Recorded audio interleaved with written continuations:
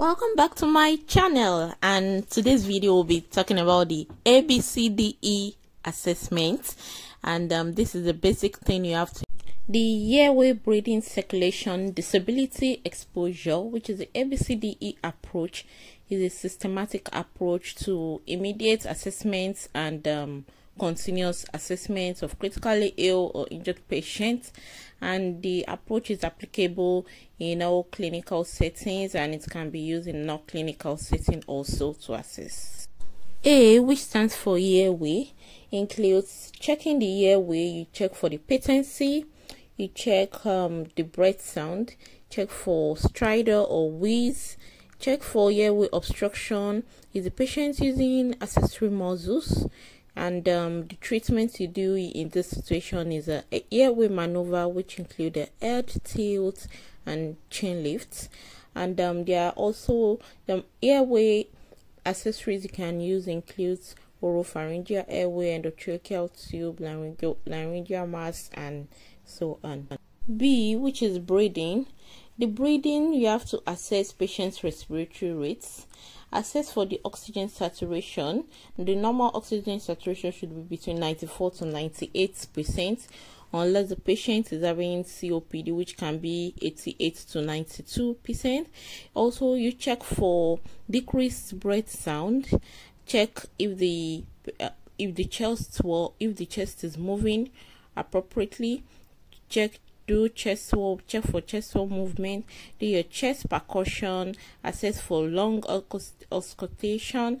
Also check the saturation using a pulse oximeter. The treatments that can be done for a breathing at this point is make sure the patient is comfortable. You can provide rescue breaths, give inhaled medication. You can give a back valve mask ventilation, and also C, which is circulation. Now you're assessing the patient's blood pressure, you assess the patient pulse rate, you assess for the capillary refill time, you also assess for the color, general color of the patient. At this point in circulation, which is C, you also assess for temperature, assess for the urine output. Is the patient making adequate urine? At least 25 to 30 mils per kg of urine per hour should be made. So assess for blood pressure, check for the systolic. At least the systolic blood pressure should be between 100 to 140 millimeters of mercury. Also, you can check for the electrocardiogram, which is the ECG. You monitor ECG here. And the treatment for circulation, if the patient is having circulation issue, provide IV fluids, stop bleeding, elevate the legs, ensure there's intravenous access, and also blood transfusion if the patient is bleeding. D is for disability, and at this point we are checking for the level of consciousness of the patient, and we're going to be using an AVPU. AVPU is it stands for A for alert, V for voice, P for pain, and U for unresponsive. In the AVPU, you have to know is this patient alert, check it, is the patient awake, the voice, does the patient respond to verbal stimulation, P, which is pain, does the patient respond to pain, U, which is unresponsive, check is the patient responding to you, is it unresponsive? If not, now you know the patient, you'll be able to score the patient at that point. Now the other thing you check for in disability is the blood glucose. You have to check for the patient's random blood glucose, check if the patient is hypoglycemic or hyperglycemic or unrecordable blood glucose.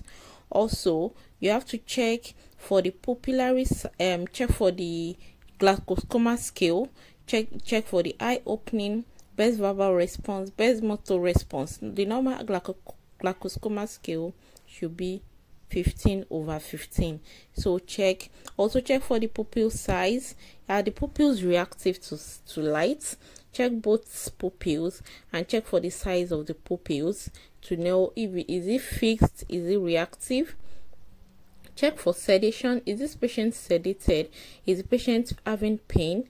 Is the patient in severe distress? And the treatment for this disability includes when you've treated the airway, breathing and circulation problems, you have to place the patient in a recovery position. If the patient is hypoglycemic, E is exposure, and the exposure, you have to expose this patient. Now you've been assessing the patient ABCD, but you've not really checked what is going on. You have to check for the skin, check for bleeding sites. You have to expose the entire body, check for skin rash or changes, check for any signs of trauma or bleeds, check for risk for pressure ulcer.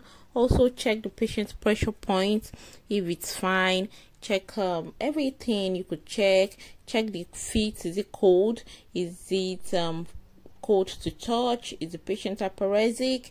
And that's the end of the ABCDE assessment.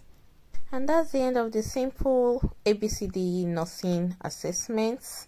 This is what every nurse should know.